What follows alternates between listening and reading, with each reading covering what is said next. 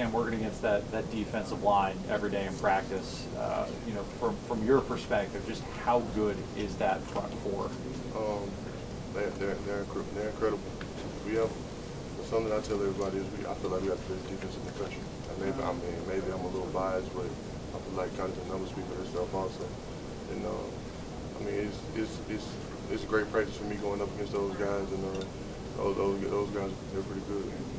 You don't obviously have to play against them in games, but you know, as an offensive lineman, particularly once you start getting into that fourth quarter, if you're playing against a team that can keep bringing in fresh bodies every couple plays, just how tough is that to handle? I mean, yeah, that's extremely tough to handle. You know, as an offensive line, the same five line to play every play. So if a team does have great depth and they're able to, you know, rotate, you know, multiple bodies and get the same type of production out of all those bodies, I mean, it's tough to play against. How you gonna remember the senior class that's moving on? I got a lot of great memories, but I mean, as far as on the field wise, or in the locker room wise, they're great leaders, great guys on and off the field. I like the way, how cohesive we are as a unit. Those guys, you know, are exceptional leaders, and I think that's something they pride themselves in.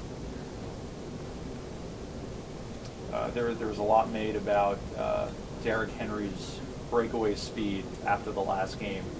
When you guys are blocking for him, do you guys know that if you give him, you know, for lack of a better phrase, if you give him an inch, he's going to take a mile when it comes to getting a seam for him? Right, definitely. I think something that I get asked a lot is, am I surprised when he runs away from DBs? I just know I'm not, because I see it every day in practice. I know the type of speed he has, especially to be his size.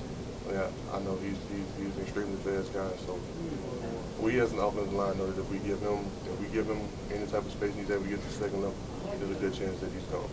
I know how close you guys are as teammates. Everybody in that locker room, we hear guys talk about it every week. And so going off of that, when you see a guy like Kenyon Drake have another injury like he had, how tough is that to see, especially knowing what he did to try to come back from the last series injury? That's extremely tough to see Drake go down with an injury, because that's one of our brothers. It doesn't have anything to do with football. You don't want to see one of your brothers go down with an injury, but especially knowing what he's already been through, it's extremely tough. But me knowing the type of guy he is, I know he'll work hard and he'll come back from his injury the same way he comes back from the last one.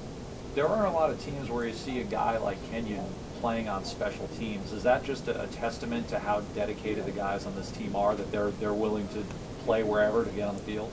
Right. I mean, I think that, you know, I think it just comes down to, no need about guys have egos. You know, they don't mind playing special teams or whatever their role is on the team. They're just trying to, you know, perfect their role and do that to the best of their ability.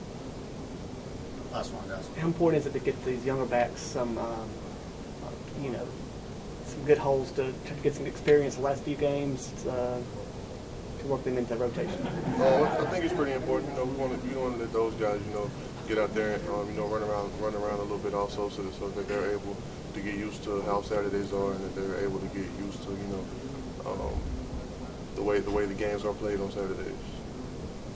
Thanks, Cam.